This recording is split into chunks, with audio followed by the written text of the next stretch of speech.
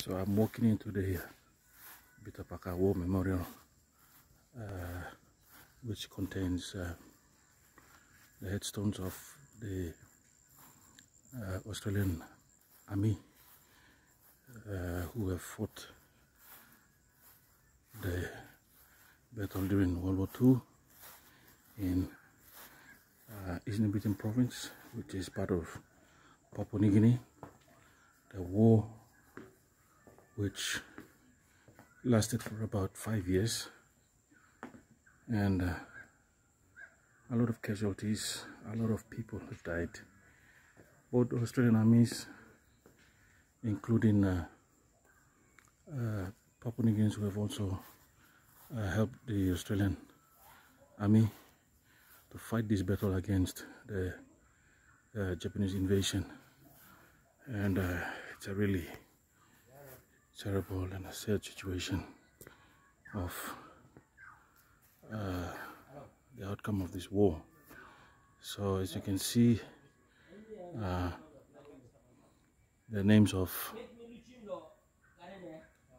army personnel who have given their life in this war, and their names are forever engraved in these stones here at the War Memorial.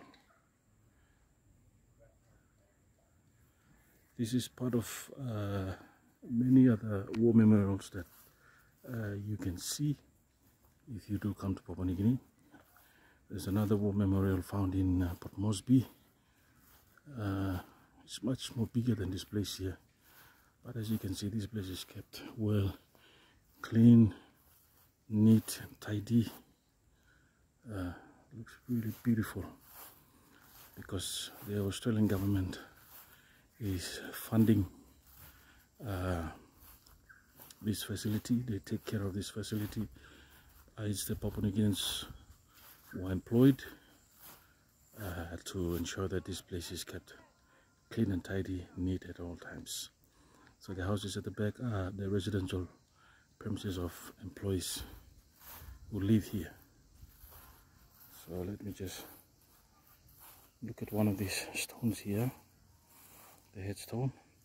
This is the headstone of A.W. Robinson,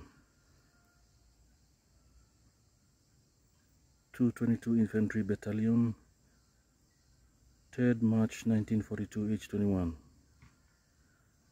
He has given his life in this war.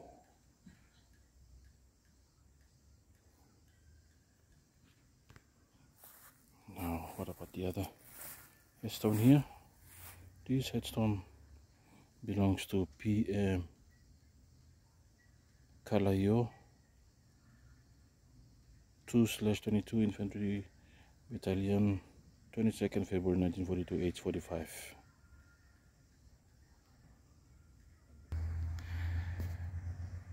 These two are examples of many other soldiers whose headstones now rest here at Bitapaka.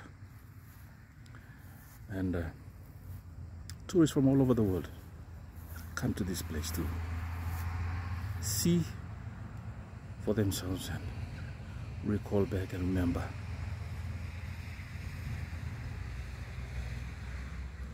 that lives are lost when there is a war.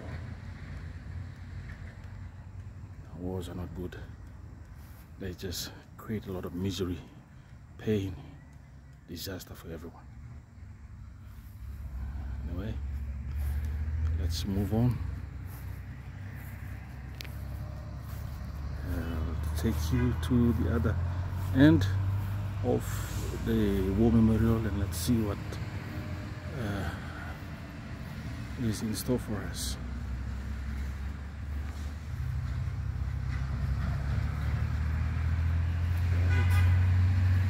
Oh, there's still more headstones, plenty of headstones.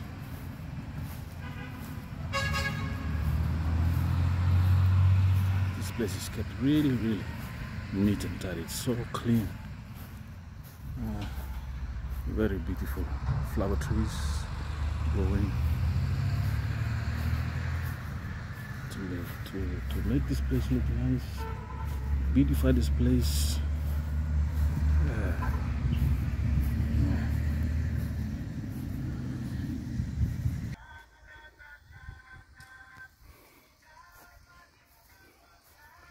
There's a pillar here, standing tall, right at the top. It's India.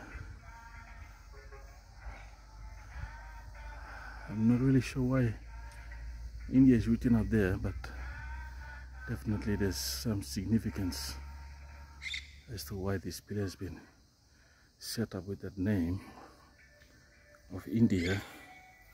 I guess I need to find out. Okay, I guess it explains it now. Right at the top, it's written Indian Army, 1939 to 1945. So I believe the Indian Army were also involved with the Allied forces, which comprises of Australia, US, in fighting this battle against the Japanese invasion. So the headstones lying here to commemorate those who have fought this battle. Towards the end is Pakistan. So I guess members of the Pakistan military were also part of this World War II event. This is towards the furthest end of the War Memorial. I guess that's where it ends. But it's a long line of headstones.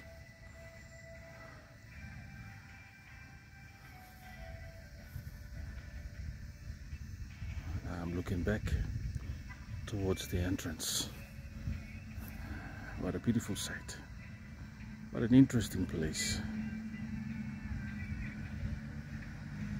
And it's kept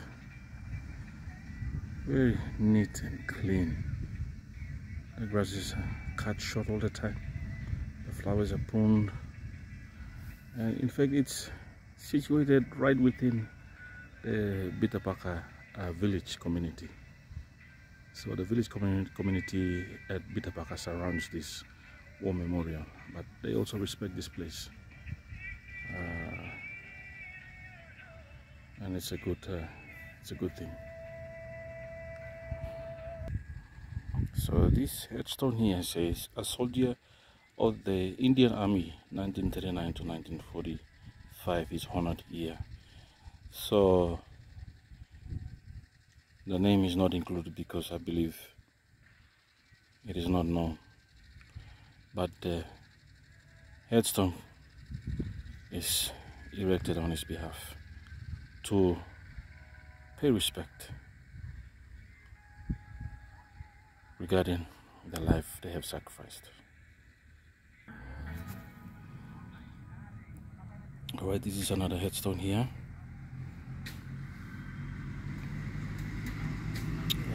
20591 Sepoy Genakan 8 Punjab Regiment, 27 October 1945, age 22.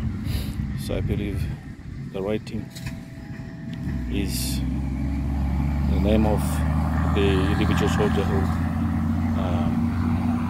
lost his life in the war here in this part of the country. And this memorial was set up to honor those in the Indian Army who lost their life during World War II. So here's another example of a Indian military personnel who also fought in the World War II battle in the Pacific, especially in the Eastern Britain province. And this headstone now is erected on his behalf to show respect and give dignity to those who sacrificed their life in this war. So as you can see, once again, a beautiful sight to behold, with all these tombstones being erected on behalf of those who have died during the war. And very interesting to read about each and every personal details, their regiment, and everything concerning them is set out in these tombstones. Very interesting.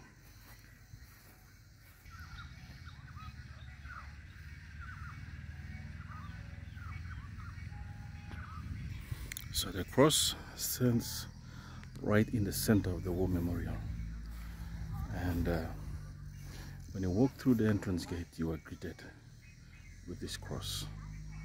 It is a symbol of hope, a symbol of faith, that we know that God watches over us, that those who died did not die in vain,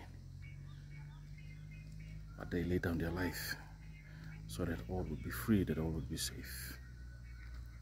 Thank you for watching this video, and if you really do like this video, if you really like what you're seeing, please give a thumbs up and do subscribe to my channel.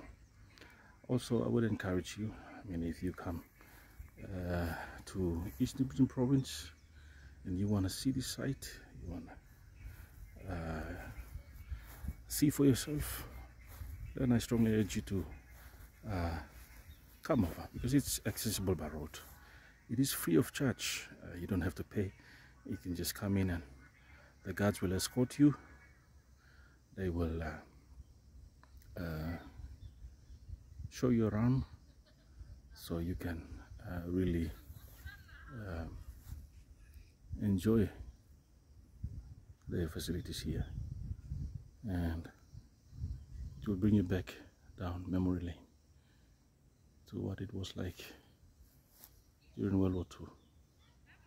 So thank you once again for watching, and I will see you in the next video.